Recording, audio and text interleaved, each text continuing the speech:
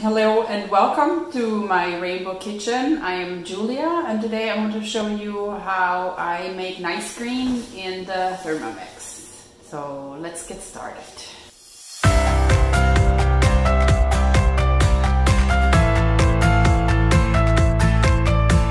Alright, let's get started. So we can of course just throw the fruit in and turn the machine on. That always works.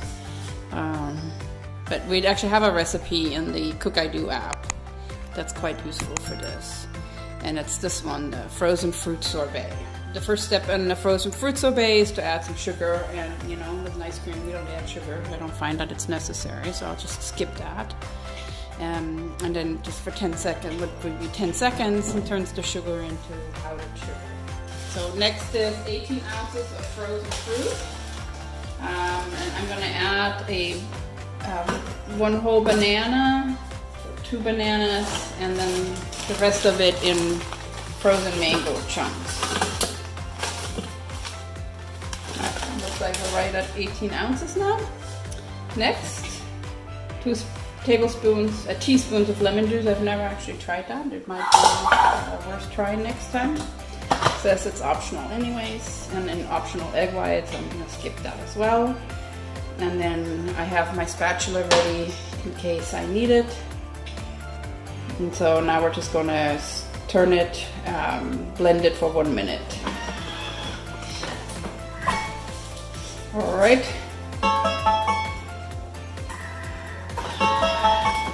So that was blending for 1 minute. Let's scrape the lid through here, push all of these items down. This is already really nice looking, you know, nice cream. Didn't need any additional liquid. Lemon juice might have added a little bit of boost liquid that made it. Next, so I insert the butterfly whisk, and here comes the beauty of making nice cream with the Thermomix, because we have our butterfly, and we're going to be able to whisk everything up into a fluffy deliciousness. So we'll go to next. Now we're going to do 30 seconds on speed 3. Alrighty, 30 seconds on speed 3. And now you can see how we've turned that nice cream, that regular nice cream, into a nice fluffy frozen dessert. So let me serve some up.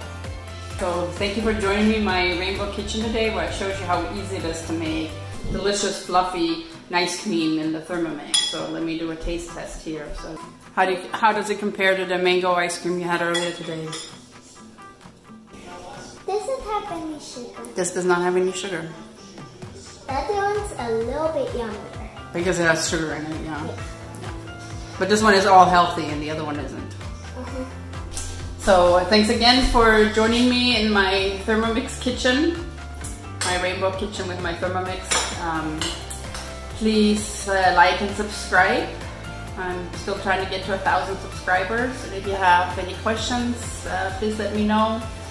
And if you want to see how a Thermomix can fit into your kitchen, then send me a message. And it's an easy 4-step process to set up a demo and learn more about the Thermomix. So thanks again for joining me, and I look forward to hearing from you.